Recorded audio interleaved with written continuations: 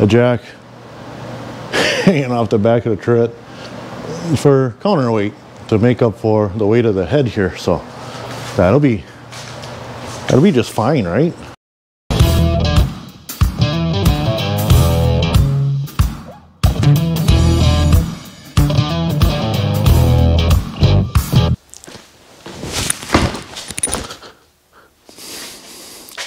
Stuff everywhere. Hello guys, we're back in the shop. Not a big project today, I don't think. I'm not anticipating. On the free mill, Freebird, I don't know. I don't have a name for it. It's a mill, it's free. It was free. The head is short. There's not a lot of work area here with a vise. You get a chuck in there and a drill bit and then a part. The knee and table are basically on the ground and you're like bent over trying to work. And this is my drill press. This has replaced my drill press. So everything I drill is in here all the time. So I'm constantly like way down here trying to work, bent over. A buddy of mine got me a spacer. I think that's a 4-inch spacer that goes right here. So it's gonna bring up the turrets.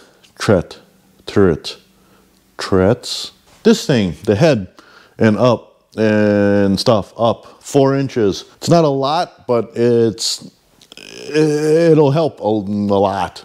This should be a pretty straightforward, easy process. Like I said, unbolt the head, the turret, raise it up, slip the spacer in, bolt that down, bolt the mill turret down to the spacer, and you're done. But the spider, and there's a spider, I'll grab it. You stay there. This is the spider. This is what sits inside of the column of the mill. And you put bolts down through like the spacer, or there's one in here now. So the bolts that go down through the turret or that saddle or whatever that's called up there, that goes down and into one of these spiders, and that's what holds it to the mill base column thing back there. When you put a spacer in, you need 2 of these because you need one to hold the spacer and one to hold the turret, the top. Unless you get really long bolts that goes through that upper turret, through the spacer, and then down to the spider down below. I don't really want to do that. I feel kind of funny about it. Now, the issue you have here that's gonna like cause a little bit more work than what I was hoping. This spider, you see, he's got 4 holes, and this one that's broke off. Honestly, the 3 bolts, if you put this one to the back of the head, because all your drilling, everything is going to be lifting on the front of the mill. Like if you put this broken bolt hole towards the back, the front of the head is always trying to lift. It's always going to be under compression in the back. It'd probably be fine. But since we're here, I'm going to try and do something just to get a bolt in here. If I can't super torque it down tight, I'm not going to be super worried about it. But it would be nice to get at least something in there and get a little bit of torque on it just so it's there. You can see on these other ones, they have these like little raised pads. That's what gets sandwiched up underneath the ring of that column in that mill. There's a ring that goes around on this inside, and that's what gets sandwiched up against the bottom of that ring and then holds the top, the mill, the saddle, the spacer down when you put those bolts in. So this is raised a little bit. I have an idea, since that raised part is gone on here, of putting a plate across here so I can put a few holes or a few bolts in that plate out here. That plate can come out, and that'll be the raised section that'll get sandwiched. Then I'm able to drill through, and I'm thinking I'm gonna try and weld a chunk on here that I'd also be able to weld to that plate, and just a lot of weld everywhere, and then drill and tap this hole again, and hopefully that's enough to like stuff. So yeah, enough babbling. Come on, get to work. Time's going. It's already like cold out. Oh yeah, little sneaker peeker of a new project that's coming up. Something I've been putting off for 15 more years is that right there. Oh yeah, you watch for that coming up. All right, I got this cleaned up, ready to go. We're gonna do a little CAD work here. That's cardboard aided designs. I'm gonna use one of these good ones to trace off of. This one looks good. We're gonna go like that. I think I'm gonna come in a ways. It's not gonna hurt at the time. I mean, you could cover this whole inside really with it if you wanted to, but so I'm gonna go like that. Not that I need it, but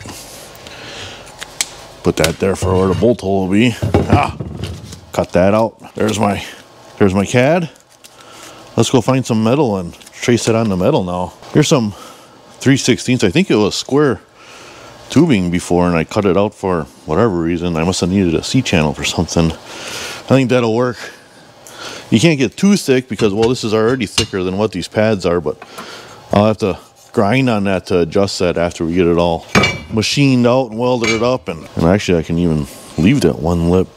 Actually, maybe that would be good to have like a lip down, almost like a C-channel to go down, and then that would brace that up so it wouldn't be just that top piece of metal. Dar. Okay, go on a bander saw and cut that out. I'll be black. All right, I got a piece cut out. Yeah, that's gonna go right. Yeah, just like that. Like I said, that little lip helped brace that up, I think, a little bit. I don't know. Should I just goober a bunch of weld on there and drill it out, or maybe I should just cut this end right off and just weld a whole new chunk of metal on there so I'm not fighting with that cast. The center of this really doesn't matter much at all, so as long as I bolt this down, all I need is this lug here basically to like sandwich this end. Maybe that's what I should do. I'll just cut this off, just weld a block of metal on the end here, and that'll just work as a sandwich. Yeah, that's a good idea. And then a couple of bolts here just to hold it on. Good idea, guys. Hey, thank you. See, I knew you guys were around for some reason. Then I don't have to worry about this cast breaking again here. I just worry about it breaking up here. We're gonna make up a little square chunk and drill it and tap it. Good time. Or maybe I'll just put a bolt on there, or a nut. Yeah, just weld a nut on there. Well, this is getting easier and easier as we're talking about it. Oh boy. All right, I cut that off. Let's line this up so it goes right about, yeah. Right, yeah. Will be the nut. Weld the nut on there. Well, after drill a hole out. What is that? ½ inch? Sure. There's a nut. This nut. That's too big of a nut. Found a nice old school, not anodized, not nickel plated, not, what is that stuff that gives you that fever? Galvanized. It's not galvanized, it's just a plain steel nut, and it is a big one. Like, here's a modern nut on top of there. It's like the next size bigger. Nice big heavy duty nut and steel, so I won't die when I weld it on. That'll twerk. That'll twerk real good. Here's a good visual of like why I'm doing this. So you get a chuck and a drill bit in here, and this is just a flat plate buried in the vise here. And look at how low. I mean, I'm working way down here instead of like right here. Adjusting stuff. Look at, I got to bend way over to adjust the knee. Look at this. The knee's below my knee. It's hard to beat a mill for a drill press. What are you saying? What's that little guy there? Just don't worry about that little guy there. Now this nut doesn't need a ton of weld because it's going to be being, when you bolt it down, the nut is going to be being, this nut isn't going to need a ton of weld because when it is bolted down and tightened up, the forces are actually pulling the nut into this plate and up against that ridge there and stuff. So it's basically, you just got to hold it in place.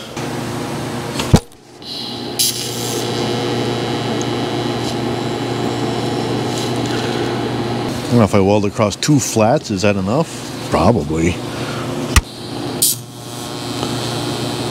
That must have been a tractor nut. You can smell the old grease and oil and cow shit. There, good enough? Oof. We just barely caught the edge of that. Are we gonna be able to get a bolt in there?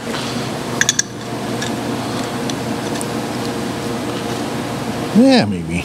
Uh-oh. Uh-oh. Oh, dang it. That'll do, donkey. That'll do. I got a sticker on here. Drill some holes.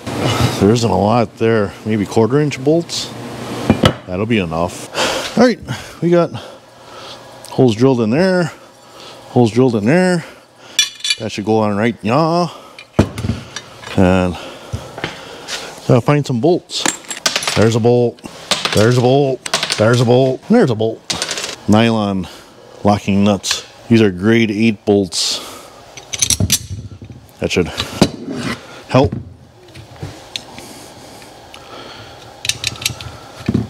Nut. Sometimes you feel like a nut.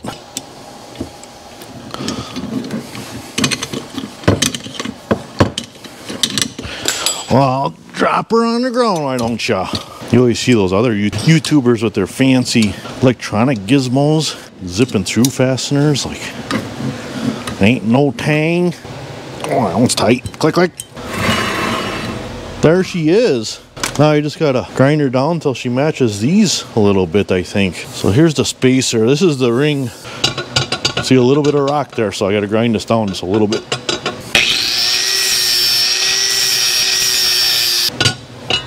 Just a tit more. Oh, she is darn near right there. I think we're gonna leave her there because if I push down on that, it doesn't rock. Let's go get that head off the mill and see if this does what it's supposed to do. I got my seat picker here. I'm gonna try not to disconnect the wiring from the VFD that's bolted to the wall here, just to make this more interesting than it already is. And I don't have the eyelet. I got an eyelet back on the LA gun, but I don't want to pull it out for this. I think I'm just going to use straps on both ends. I think that's how I brought it in here when I moved this mill. So, and we'll have to loosen up these locks. This shouldn't, yeah. I have to try to balance that out a little bit. Well, the wiring is on this side, so I think I'll turn her this way. Yeah.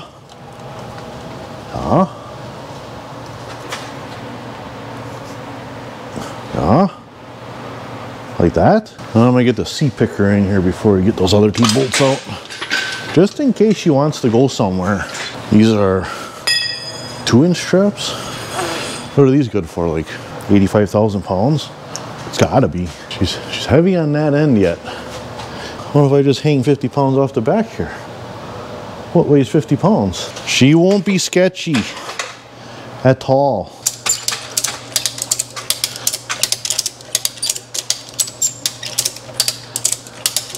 So I got a jack hanging off the back of the turret for counterweight to make up for the weight of the head here. So that'll be just fine, right?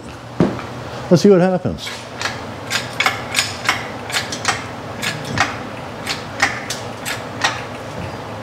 Still, she's heavy on the front side. What? Oh, not as heavy. Oh, now it's like a finger's worth. I think that'll be okay. I think we're gonna be okay there. Should we pull these bolts and stand back? Well, how long is this bolt? So here's the spider that's inside there. Okay, so now there's nothing holding it down. So if it all goes to hell, it's gonna come crashing down. Ooh, carefully. Oh, see? Oh, yeah. See?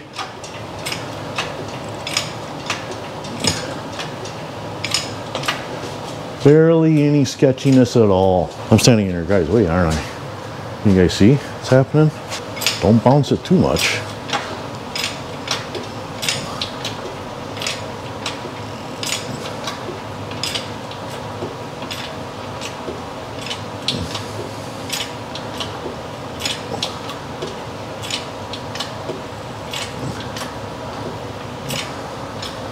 The only thing I feel a little sketchy about is me having to work down in here with this hanging over my head.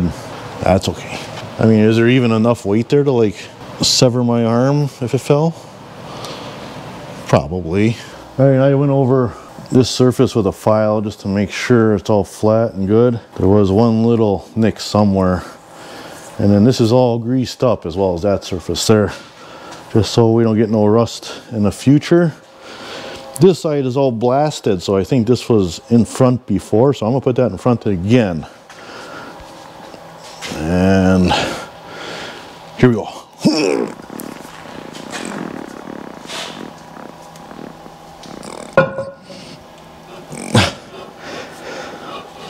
What? You not fit? Why you no fit? Well, that's not good. This is gonna turn into a huge project here now. Oh, that ring is like, there's that little lip, and she's like just ever so slightly bigger. Dang it. Now what? Now what you do? 15 inches. Yeah, I can't spin that on my lathe either. The lathe is 14 3/4. So it's this ring right here, this raised lip, that's like basically almost nothing bigger. Let me see if I can pull this out just a little tiny bit. Carefully.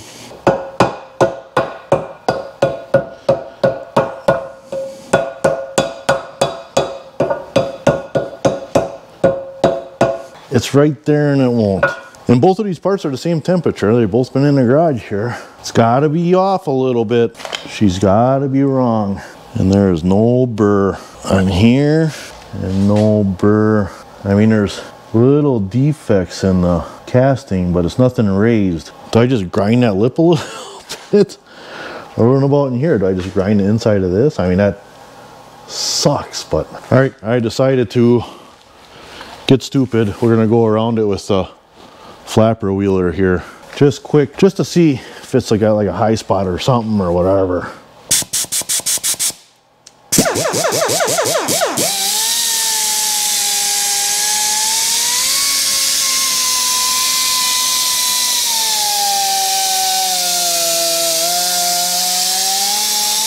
Sucks to do this, but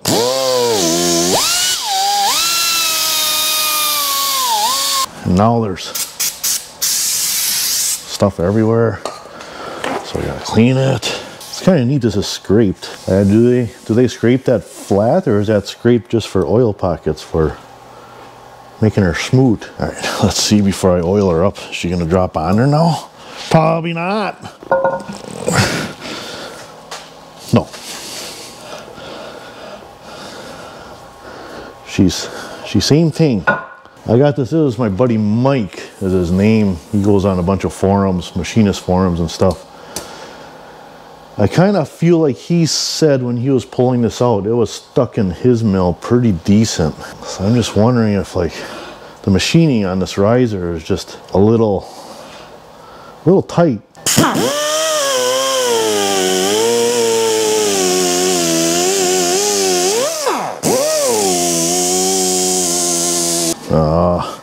Don't want to wash that off into the mill.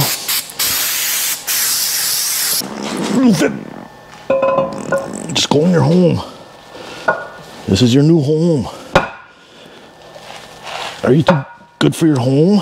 It is so close that when I'm pushing down and twisting it, I can actually feel it like tighten up, like it's trying to get it in there. Oh, just go in your home.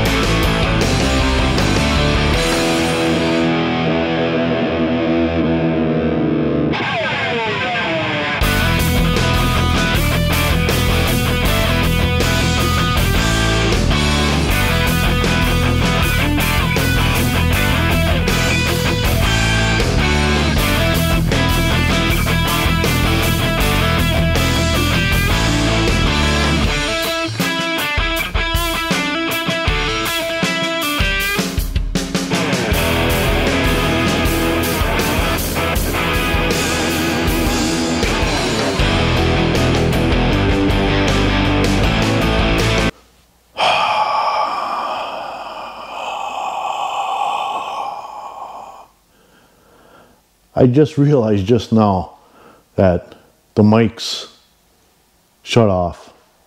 Probably way in the beginning of the video.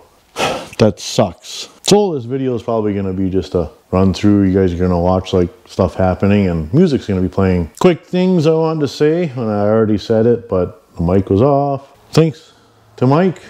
You know who you are for the riser. Got it to fit. Everything's good. It didn't want to fit down in the base.